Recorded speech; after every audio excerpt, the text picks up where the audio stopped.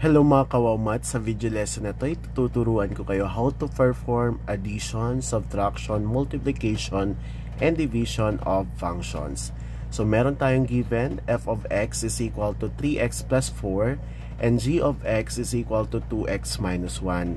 So ang gagawin natin, kukunin natin yung value ng addition, subtraction, multiplication, and division. So, unahin na natin yung sa addition. So, kung meron tayong f plus g of x, so, ibig sabihin yan, i-add natin yung f of x plus g of x. So, ang gagawin lang, sulat lang natin kung ano yung value ng f of x. That is 3x plus 4 plus yung g of x natin na 2x minus 1. And then, combine similar terms. So, ano yung magkapareho dito? Yung may variable x. So, 3x plus 2x, that is 5x. And then, 4 minus 1, that is positive 3. So, the answer is 5x plus 3. So, next is yung subtraction natin. So, kukunin natin yung subtraction of functions. So, f minus g of x is equal to f of x minus g of x.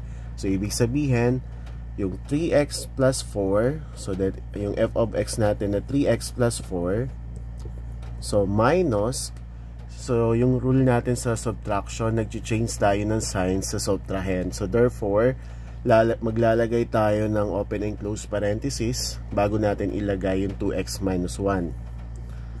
So, importante ito kasi kapag dinirect nyong ilagay yung 2x minus 1 dito sa minus sign natin, ibig sabihin, ang napalitan lang ng sign yung 2x, yung negative 1 hindi napalitan.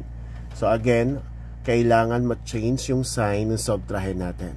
So, again, copy muna yung 3x plus 4. And then, negative 2x.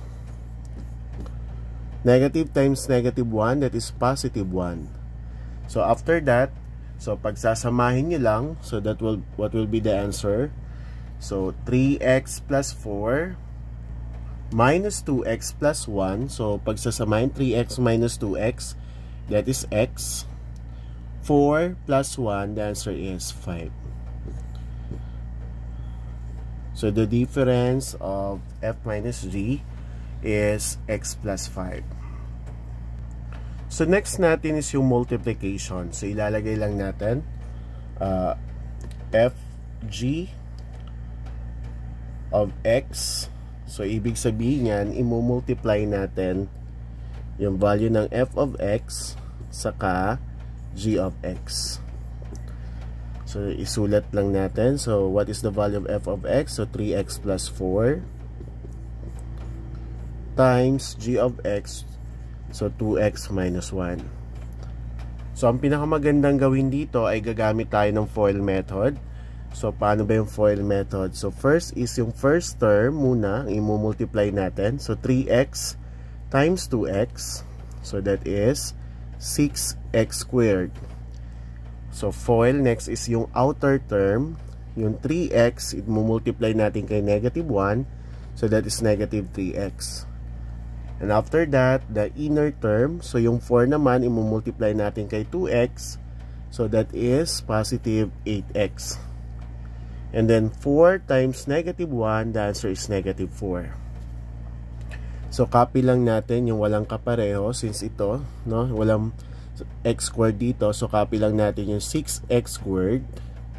So, ito, i-combine natin. So, negative 3x plus 8x is positive 5x. And then, copy yung constant na negative 4. So, that will be the product. 6x squared plus 5x minus 4.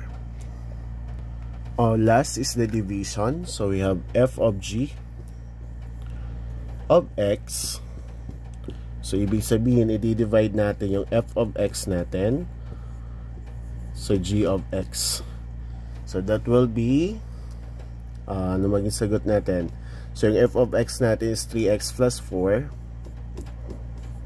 And then, yung g of x natin is 2x minus 1. So, as you can see, class, wala tayong makakancel dito. Hindi rin natin masisimplify. So, therefore, ito na yung sagot. No? Yan na yung final answer natin.